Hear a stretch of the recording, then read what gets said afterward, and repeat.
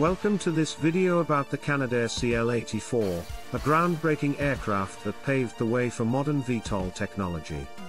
In this video, we'll explore the CL-84's history, its innovative features, and the challenges it faced during its development. The Canadair CL-84, also known as the Dynavert, was a tilt-wing VTOL aircraft that was designed and built in Canada in the 1960s. The project was initiated in response to a perceived need for a more versatile and adaptable aircraft that could operate in a wide range of environments and conditions. One of the key features of the CL-84 was its tilt-wing design, which allowed the entire wing assembly to be tilted forward or backward to provide both lift and propulsion.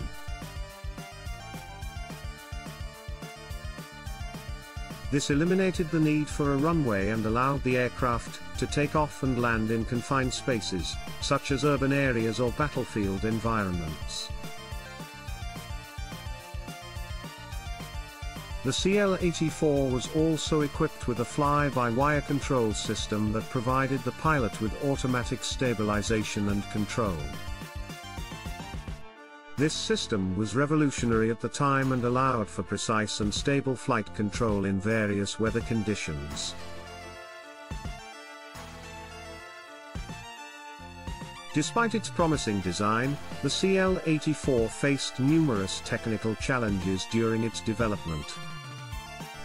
One of the major issues was the complexity of the tilt-wing system, which required precise synchronization of the wing and engine controls.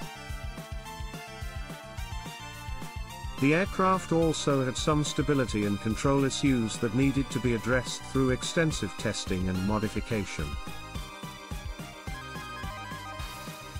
After several years of development, the CL-84 made its first flight in 1972.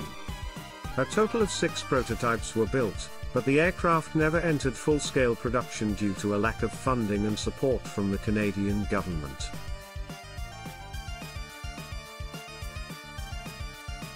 However, the CL-84's innovative design paved the way for further research and development of VTOL aircraft, and it remains an important milestone in aviation history.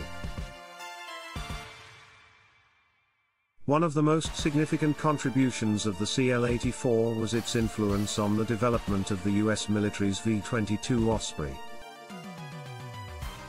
The Osprey also utilizes a tilt-rotor design that allows it to take off and land vertically, but it incorporates several improvements over the CL-84, including a more robust wing design and advanced computer systems.